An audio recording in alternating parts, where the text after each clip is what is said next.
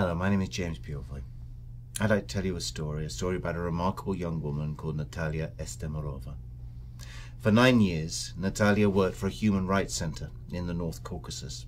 She gathered eyewitness accounts of crimes against humanity committed in the Second Chechen conflict, which began in 1999.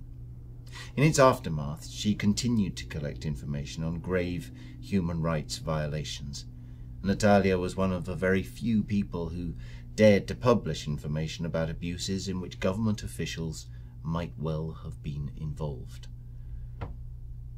In July 2009, she spoke to the media about 2 cases of human rights violations, and she was later told that her comments had upset the authorities in Chechnya and that she had put herself at risk by speaking out.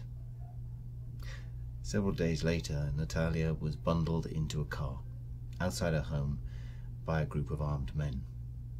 And a few hours after that, she was found shot dead.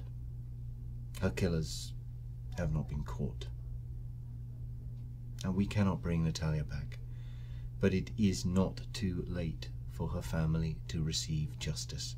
Amnesty International is organizing a letter-writing campaign to Russia's president, Dmitry Medvedev.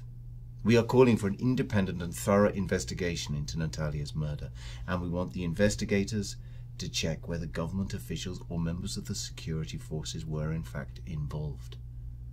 We've organized letter-writing campaigns before, for 50 years in fact, and we know that they work.